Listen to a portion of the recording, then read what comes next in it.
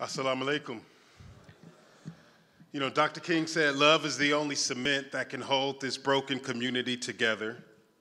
And when I am commanded to love, I am commanded to restore community, to resist injustice, and to meet the needs of my brothers and sisters.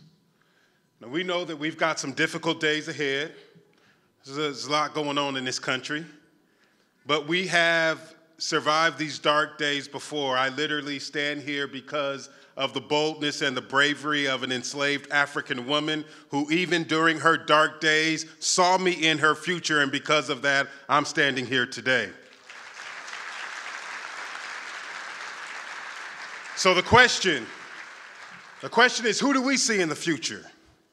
And what is the work that we are prepared to do in our present that will create a future for generations not yet born? So I invite us all to think about how we are coming together across our differences, whether we are Muslims or Christians or Jews or Buddhists or people of no faith. How are we coming together to tear down the walls of suspicion, the walls of indifference, the walls of hatred? And yes, we need to pull down some literal walls, like that wall on the southern border of this country.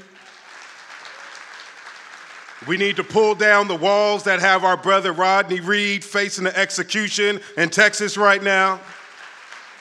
And yes, we need to pull down the walls that are taking away liberation for our Palestinian loved ones in the region that they're in right now. So let us make some steps forward, because what many of us have learned, and Brother Sean will talk about it, I'm sure, that whether it was us going to jail in Ferguson or shutting the freeways down here in the Bay Area, courage under fire happens because we're willing to step out when it's not convenient. And so let us continue to increase the world of belonging, and as our dear teacher, Minister Malcolm X, said, by any means necessary. God bless you. Allahu Akbar.